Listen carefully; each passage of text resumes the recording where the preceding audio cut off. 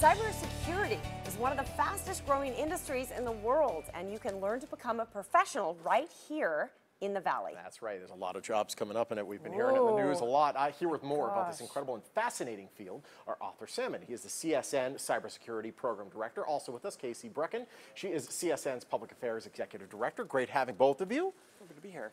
Great to have you. Thanks for having us. Cybersecurity. I mean, Fascinating. we've been talking about this in the news past couple months especially. This is not like the hackers movie anymore. This is legitimate, real life. Tell us about the whole industry of cybersecurity and how it's grown. So one of the interesting things is DHS came out with a statistic a few months ago. Yeah. In the next 3 years, we're 5 million people shy. They said in this year alone, we're looking at a million shy. I've had local companies saying they needed to hire 100 security professionals by 2 days ago. Wow. And they came to us and it's like, we don't have enough people to meet this need. So when we start talking about cybersecurity and workforce, if you're in that area, you have a job. It's not a kind of, I have to find a job. No. We've actually had several people come to us, go, hey, you know, this is what we need. And they're poaching students, not degree completers, but students halfway through a program because they're in that dire of a need. It's a great opportunity to not only to get that job, but to learn on the job as well as learning in the classroom. Yep. It's phenomenal. So share with us a little bit about the cybersecurity program at CSN.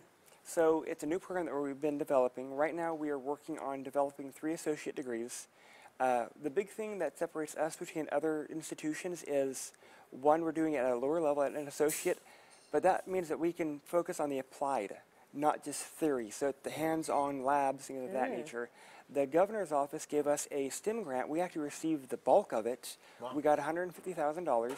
So we actually retrofitted a room, purchased lots of equipment, and we were able to bring in additional faculty and things of that nature so we can actually have a top-notch program. That's fantastic. And I mean, as he was saying, there's a lot of jobs here, so I'm assuming job placement, it happens and it's pretty helpful.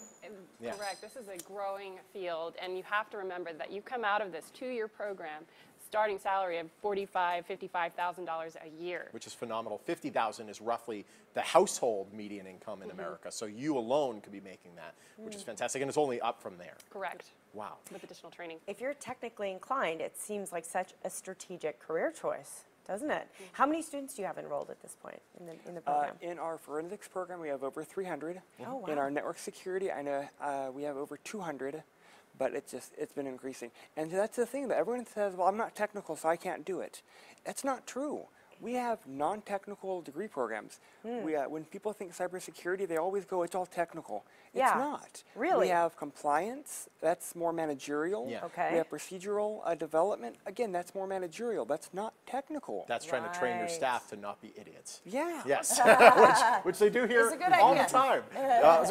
Well, okay, let's take a look at what we have here, because I mean, that might look like your random router, that looks like some USB keys, maybe it's a little wireless situation. We're looking at some stuff that could really screw with your day. Yes. So what I did, I broke this up into 3 categories. These guys right here are different types of wireless adapters. A traditional wireless adapter, we have a sub-1 gigahertz and a Bluetooth adapter. But the problem is all of these have an additional feature that can go into monitor mode, meaning as you turn on your wireless device, I can monitor traffic. This costs about $20. With this, I can break into most wireless.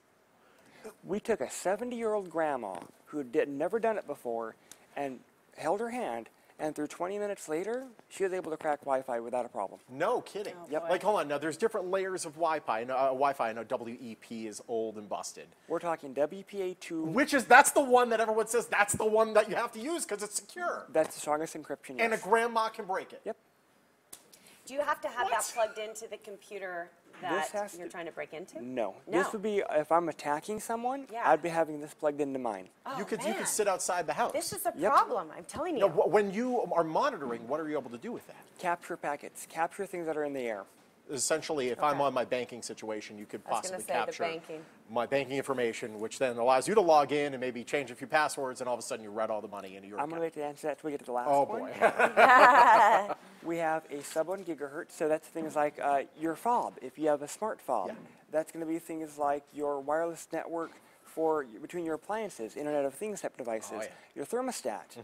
That's also your garage door opener. We have 15 seconds left. I just want to make sure we get to this last part because there's a lot of pieces here. Well, what else do you have here? The pineapple is going to be the big one. Okay, that's the big one. Yep. What's that? The pineapple is going to be a security device that allows you to sit at Starbucks. You log in to Starbucks network and you get on your banking website. But how do you know you really connect to Starbucks? This guy acts as a man in the middle.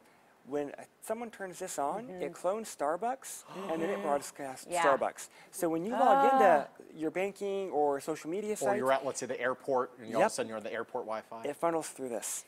And But it you collects don't know all that. of your information as you're, surfing the web, logging into your bank. Guys, I want to get these guys. thank you for reminding us how vulnerable we all are.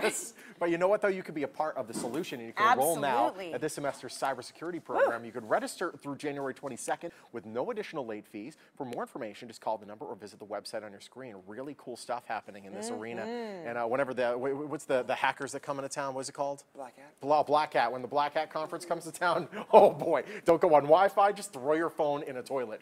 You're probably best doing that.